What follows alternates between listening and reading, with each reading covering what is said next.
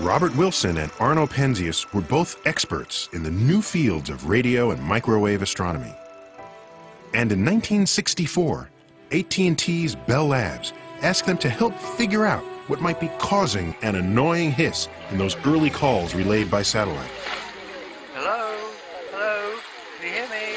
Hello? Hello? To do so, they began their detective work with this giant antenna. To test the instrument, they pointed it at an empty patch of sky.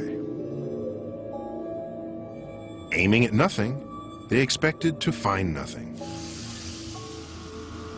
Instead, to their surprise, they picked up a faint microwave signal, apparently coming from empty space. Sure, that couldn't be right. They looked for any possible source of stray microwaves. There'd been a pair of pigeons living there and deposited pigeon droppings inside, and that was clearly a possible microwave loss material. As a graduate student, I did worse things. And you probably did too.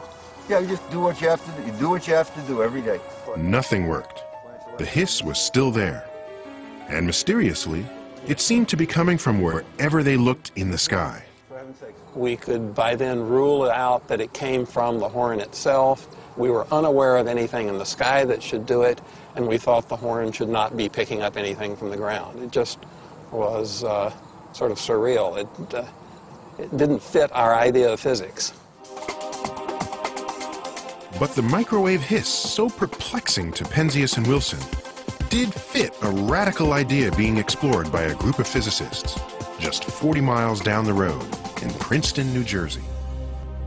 The Princeton team was trying to prove that our entire universe had actually been born in a tremendous burst of energy billions of years ago.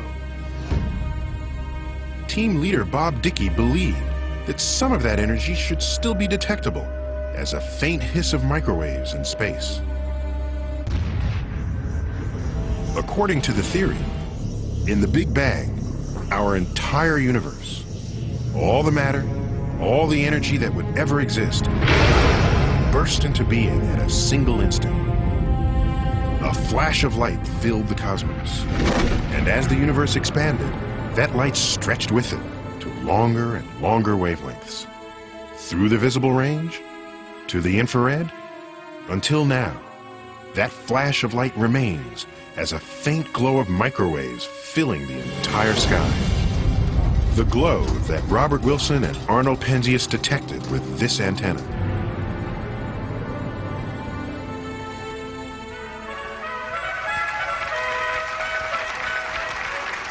Their serendipitous discovery was so important, it won Penzias and Wilson the Nobel Prize.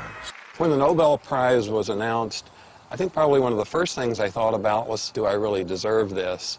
And should my name be on the same list with Einstein? It just seemed completely wrong. Over the years, I've come to understand that the Nobel Prize is given for discovering something, not for being the smartest person around. So while there are much smarter people around, we did something significant, and I feel comfortable with it now. Penzias and Wilson's discovery of the microwave background is what made cosmology a science. All of a sudden, you had data, and you really tested a theory. You had a theory that said the universe started with this hot Big Bang, and what Penzias and Wilson saw was this leftover heat from the Big Bang. It's not all that hard to detect the Big Bang. Take an ordinary TV set, the old-fashioned kind, before cable. All you need to do is change the channel until you come between two stations. Most of that static comes from stray local radio waves hitting these rabbit ear antennas. But, amazingly, about 1% of the snow and noise comes from microwaves produced in the Big Bang itself.